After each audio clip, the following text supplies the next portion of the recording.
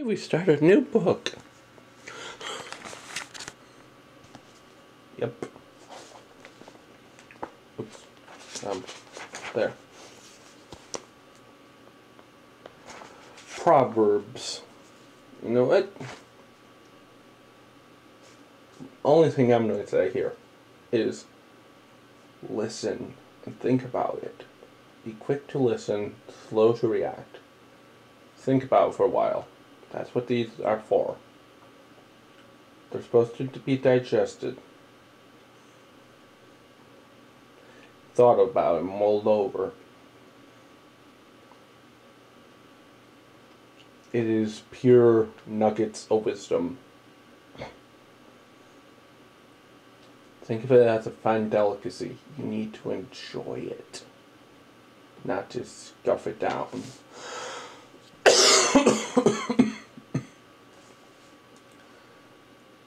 Anyway, purpose and theme. The Proverbs of Solomon, son of David, king of Israel. To glean wisdom and instruction for understanding, words of insight, for receiving an introduction, in prudent behavior, doing what is right and just and fair, for giving prudence to those who are simple. The Hebrew word regarding rendered simple in Proverbs denotes a person who is gullible,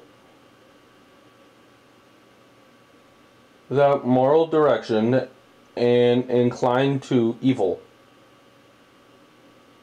Well, in other words, person doesn't know what they're doing, has no morals, or no easy moral compass.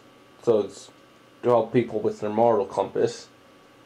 It's to help people get less gullible on things. And some other things. Knowledge and discretion to the young. Let the wise listen and add to their learning. So even if you are wise, of course, if you're already wise, you would want to add to your learning. Because a wise man knows they're never done learning.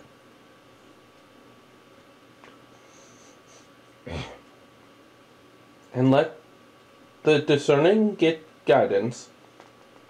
So if you need help in wisdom, this is book for you. If you don't, the book is for you. Because you always need help. For understanding proverbs and parables, the sayings of and riddles of the wise. For understanding a proverb, namely a parable / the sayings of the wise, their riddles. In other words, this is literally just a book of pure wisdom.